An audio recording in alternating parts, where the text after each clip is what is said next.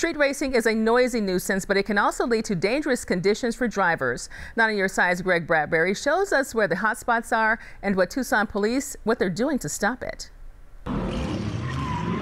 It's fast and furious, but also incredibly dangerous.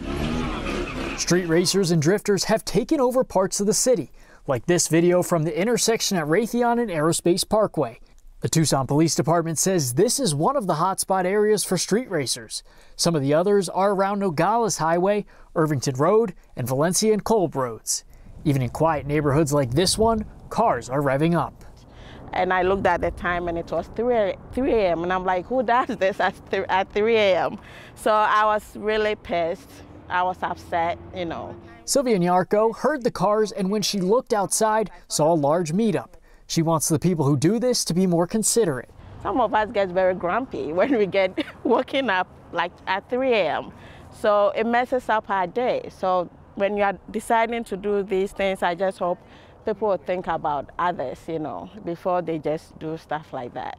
The Tucson Police Department is trying to pump the brakes on these races. They are impounding vehicles caught and working with the Pima County Sheriff's Department on a joint street racing deployment. They say that in many of these cases, drivers are going over 80 miles per hour on city roadways. As for road prevention measures, Erica Frizzell with the Department of Transportation and Mobility says it's difficult.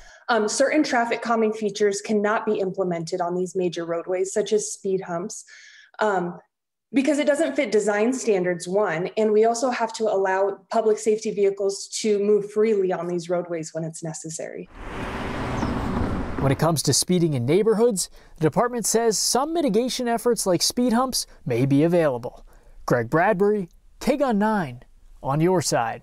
And the Tucson Police Department says street racing happens day and night, but what exactly can you do if you spot some street racing? Well, they say if you come across a large group street racing, pull off the road and wait for them to pass or turn away altogether. TPD also says if you can do it safely, get a detailed description to help them find the drivers and the vehicles involved. And they say parents and relatives should have a serious conversation about the dangers of street racing with their kids if they think they're involved. TPD also says they will impound any vehicles they see involved in street racing.